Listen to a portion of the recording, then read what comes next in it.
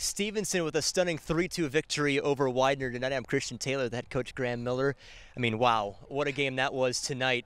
Take us through those final two goals. The header from Morales and then the header from Holy. Yeah, I mean, just an unbelievable effort. We knew every conference game. I think we're playing in one of the toughest conferences in the not only the region but in the country. This tonight, Widener coming here, they had a couple of tough losses. So for them, we knew it was going to be an absolute battle. AJ to respond, with not much time. I think it was. Let me just have a quick check here. Yeah, the 84th minute, and we score just over a minute later. So the fact is, we didn't put the heads down.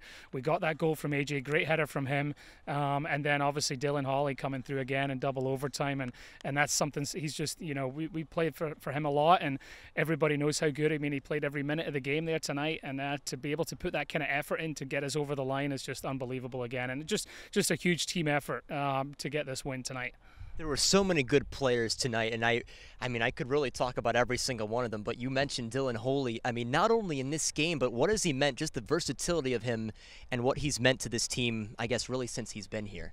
Well, yeah, he's played now all 5 years. He was able to play in the spring as well. So, he's a 5-year guy. He's a captain. He's been a captain since pretty much the start when I took over. He was part of that first class I was able to inherit that got us here, and he wants it more than I think everybody wants it hard, but he really does, because this is his last year.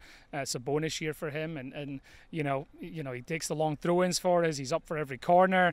He's at the back defending. I mean, that's a lot of work for him, and I just really proud for him that he got to get the game winner tonight. And finally, I mean, as you mentioned, this is a difficult conference. How does it feel to start this season 3-0?